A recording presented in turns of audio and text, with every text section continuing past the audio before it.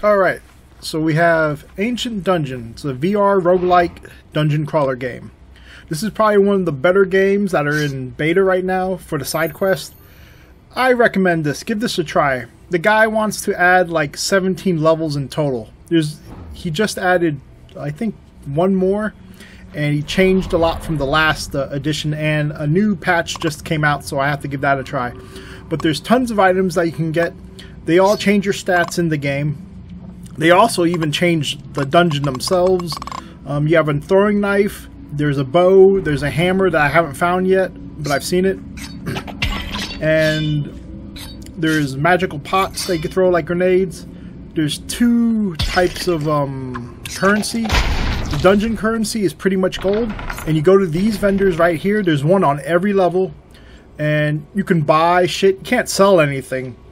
You can also kill him, but if you kill him, he doesn't come back, and his stuff doesn't return. And there, you can see the pus bomb explode. It fucking killed him outright. So for that level, you're fucked. This is a hidden vendor that you can use the copper coins to buy. So you have adventurers that are captured inside the dungeons, and they random generate. You find them, you free them, you take your copper coins, and you go to that beginning outside area, that staging area, and you can buy shit from them. So when you go into the game, you're a little bit more powerful than going in like bare naked. And other than that, that's pretty much the main thing. The graphics aren't bad. There are some graphical glitches. There is a bug that when you sometimes exit the game, or when you finish the boss level, it crashes, and you'll see that later. But there's tons of different bad guys, zombies. There's a couple different types of like jumping slimes. Depending on what map you are, they're pretty much the same, but they're different. Like, they'll shoot acid faster, like this gold blob.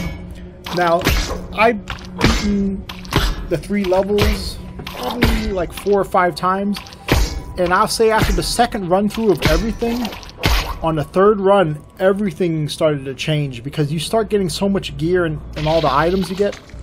Like I said, some of the items, you can make the dungeon smaller or bigger, and the bigger the dungeons get, the more wild, and even for like this is the overgrown dungeon. This is the first like dungeon level that you go through. Real fucking simple, real easy. But after that third or fourth run, like, they start adding so many more monsters and shit. It makes the simpler, easier levels a lot more engaging, and it seems a lot. It's really cool with the random gen. And those ancient giant coins and the apples you get, you just eat them for health. And I believe you get steaks too, but you don't see a lot. I haven't seen a lot of steaks. Sometimes the vendor like sells them, but there's also like little like the little upgrades you get will say like we'll add coins to every time you break a pot, or you're more likely to get food when you break pots and shit, because you're going to definitely need health, especially, you know, after like the third map. Things heat up a lot more with some of the bad guys. And like I said, as you keep going through, the dungeons constantly change. You go from maybe going down a hallway and dealing with like one monster to going down a hallway and dealing with like 3 or 4 different types. And having them clustered together really makes the game fun. These are supposed to be bats. They look like birds, but they're like little kamikaze motherfuckers. Breaking the pots is so satisfying. You can knock down the lamps and shit. Some of the enemies are just there as like the flower guys who spit 4 ways. They're not really a threat, but when there's other shit in there, they become like just something you have to worry about. And you only have 3 health unless you get like the upgrades. The first dude who's out there in the starting area with 5 coins, you could buy something from him where he unlocks more items that you can just find in a dungeon.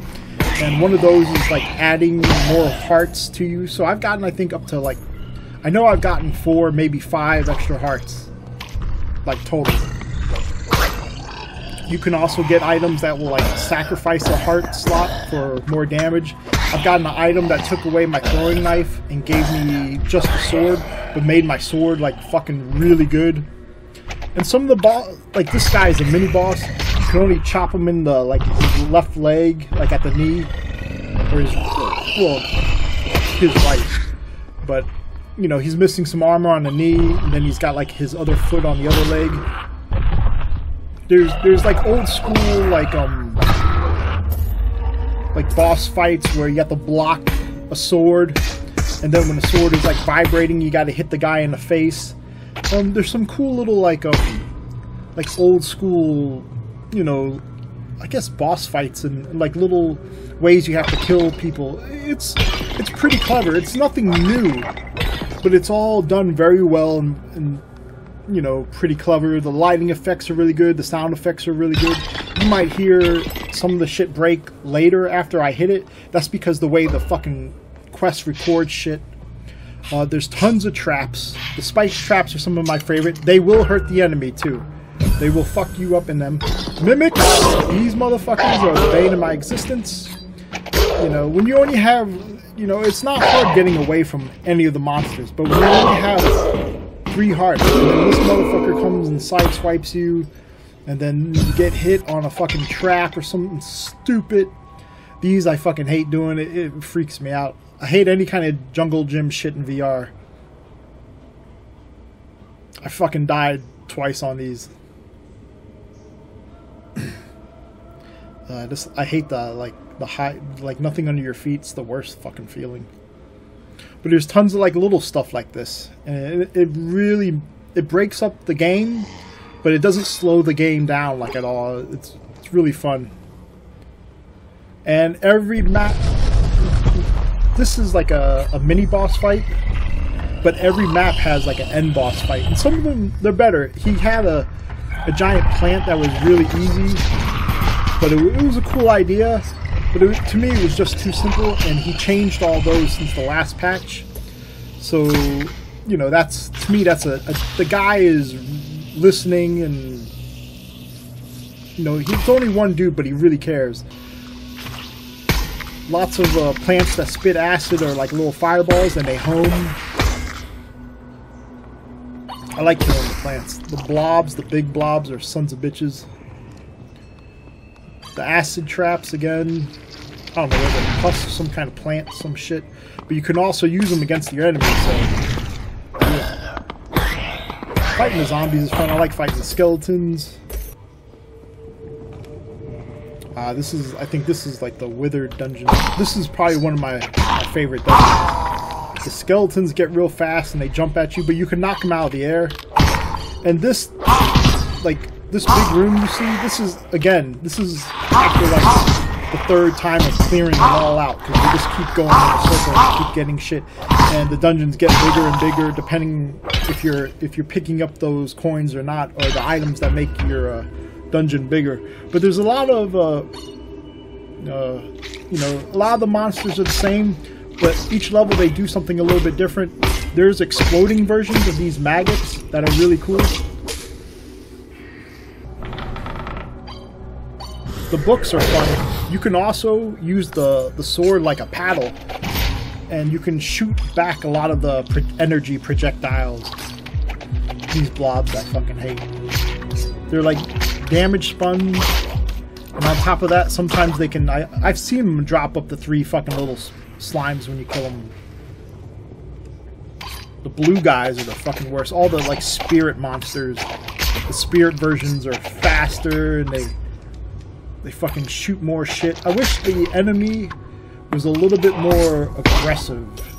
Like, you can kind of step out of their line of sight. Oh, the lost souls. They're pretty much lost souls from Doom. They're fucking my favorite. They're my favorite. I walked into a room with these sons of bitches, and there was like 4 or 5, and I wish I recorded it. And it fucking freaked me out so bad, because they were coming from all different directions and shit. And most of the enemies one-on-one won't give you that much of a problem. I like the throwing knife. Again, you can see there's 2 blades I'm throwing when I throw it, because you can get the double blade.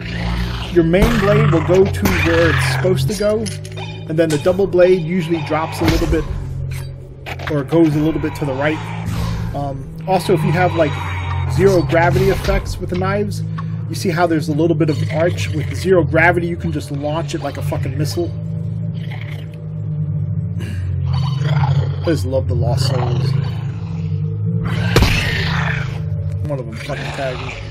And that's the shit right there. Like, 2 or 3 guys will come at you, and one of them just has to tag you. And then you see you got on fire because the knife has the fire effect.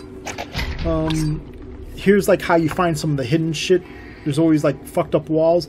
I think with that one, that was a glitch, like the wrong texture. Like this is the right texture, and you can see it's kind of hard to see. Lucky pot, now money comes out of shit. There's all kinds of little upgrades you get, and you know there's damage upgrades, crit upgrades, and they all affect your main damage, your crit percent. You have like I think a dodge chance. Yeah, invasion. There's a discount. And every time you keep all that shit as long as you don't die and you go to the next dungeon. So you could become a fucking like beast easily. I recommend you stay away from the dynamite knives, because when they hit something near you or land next to you, they blow up and they fucking hurt you too. Here's one of the bosses. I don't want to show you everything in the game. You really need to, like, yeah, there's... Damn, bitch! I love dropping shit on people. He just shoots a whole bunch of slimes out of his fucking, like, head. He's not super hard, but if he gets you in a corner, you're kind of fucked. Then you use the bombs against them. But all the bosses so far are a lot better and a lot more fun.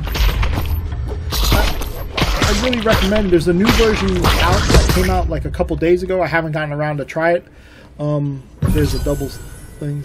That's a bug. It shouldn't be up there. Fucking stupid chest. And that's like, oh, I can't reach it.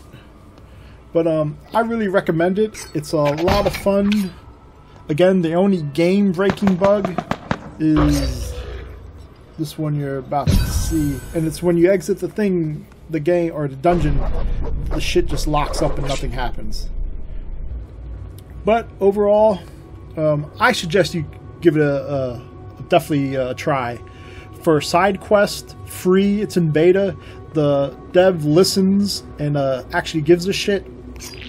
I recommend you need to, you know, you want to go play that fucking house flipper game that just came out? That shit's stupid. No, go play a fucking dungeon game where you feel like a badass. All right.